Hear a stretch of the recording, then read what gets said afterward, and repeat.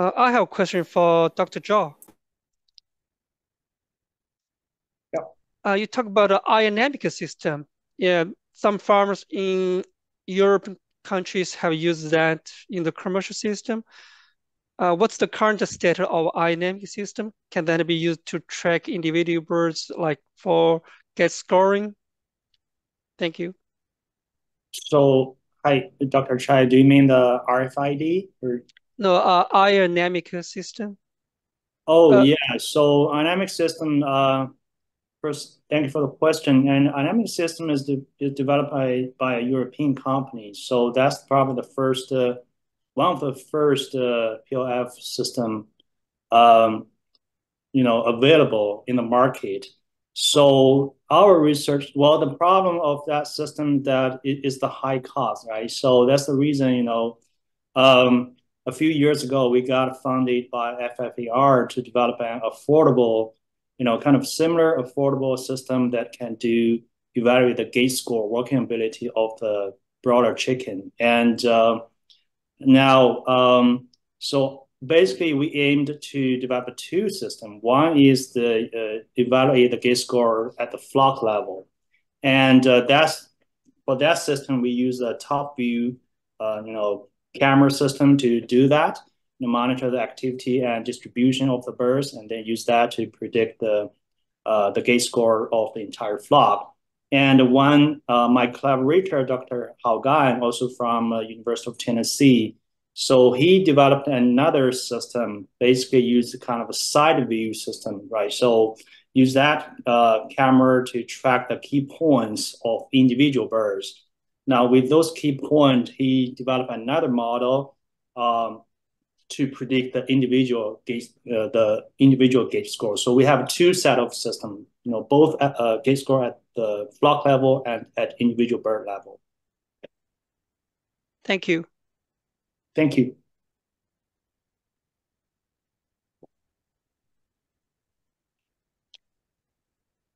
Another question is for Dr. Jenkinson or Dr. Menendez.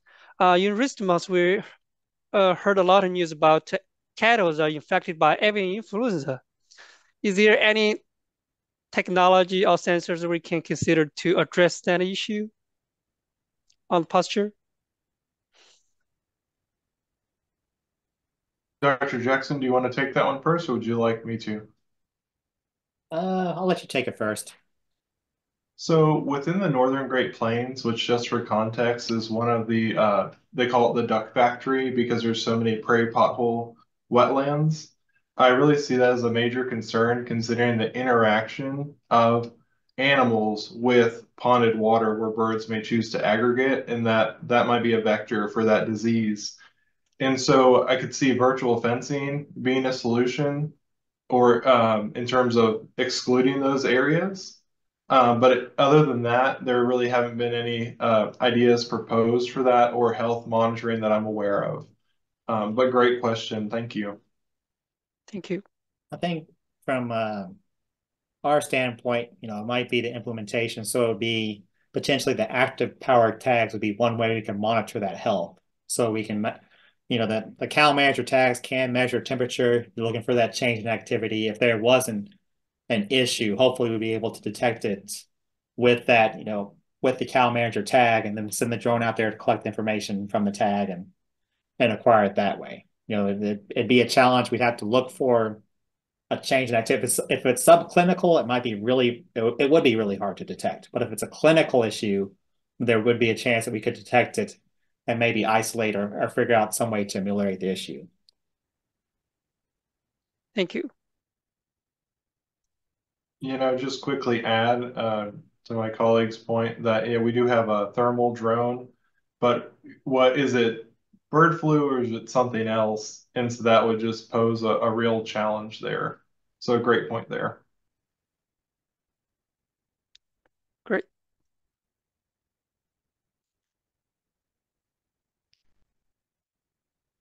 Let's see.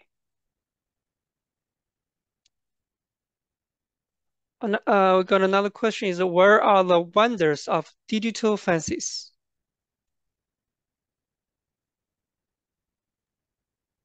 So the question is, where are the funders? And so could you clarify in terms of the manufacturers or startups?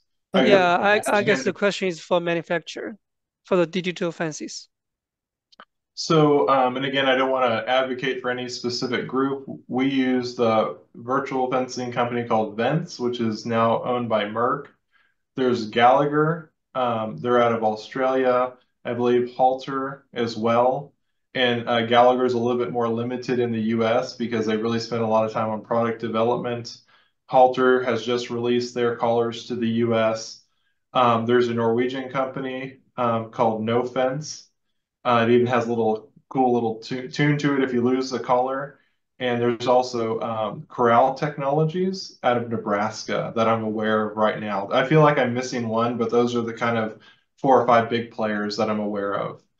Some have different functionalities that rely on Bluetooth or LoRaWAN communication, which is a low radio wave communication, and others like the Corral utilize or will utilize a satellite wave chip that should be really low cost and low power for those energies. There's also a ear tag being developed through an APRI Ideas program by Karen Launchball, and it's based off ear tags on the cattle and a little radio container that will be spread throughout the pastures.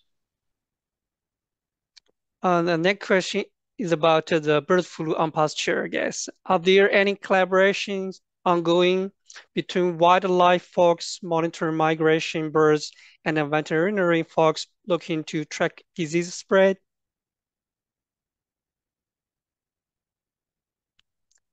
Who would like to take the question? I can field that one unless Dr. Zhao, but not that I'm currently aware of, but I would be hard, it'd be hard to believe there aren't those going on right now.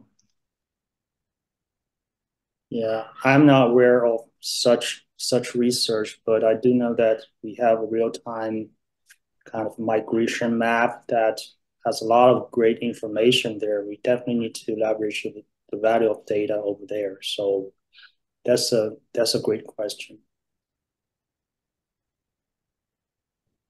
That's a great suggestion. Next question. Even a couple of hours might be helpful, but sooner would be better. Imagine a situation where a producer could schedule a drone flight every 3 hours inside their house, and it would alert them to a situation inside of the house that might need their attention. So, right now there are companies available that can pretty much do that. So I guess being the predominant one, they have a DJI drone dock, and so it's a significant investment, but there would be a way to do that. And so we could schedule flights and have it pretty much almost autonomously. So right now they want to, we're limited by we maintain visual line of sight for the drones, but there are, getting exemptions for beyond visual line of sight, so we can fly much more autonomously. Or there are capabilities where we could fly much more autonomously. And so I think that would open up a lot of opportunities. But having that drone dock, and I think as time goes on, the price will come down. So a lot of similar to other technologies becomes more and more popular, the price will come down. I think the initial one they had was at least $30,000. I think it's coming down and improving. But from a practical standpoint, it'd be hard to justify. But we could have them set up where they fly relatively autonomously. Thank you.